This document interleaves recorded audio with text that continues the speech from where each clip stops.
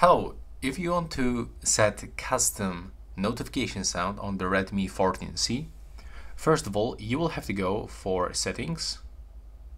Now you have to go for sound and vibration, and you have to go for other notifications sound. Right now, go for choose local, and you can pick something from your music, from your audio files, or for example from your sound recorder. That's your choice.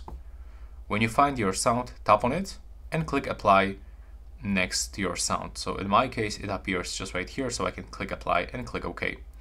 But also you can for sure go back from this one, and once you actually open this, you can actually select and search for something like, for example, iPhone notification. Let's check if we can find it.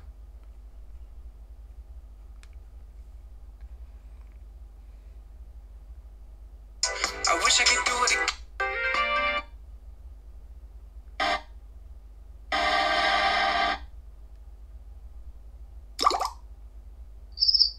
No, we actually cannot find it, so probably you will have to download it from your browser or use external application, but that will be all, and thanks for watching.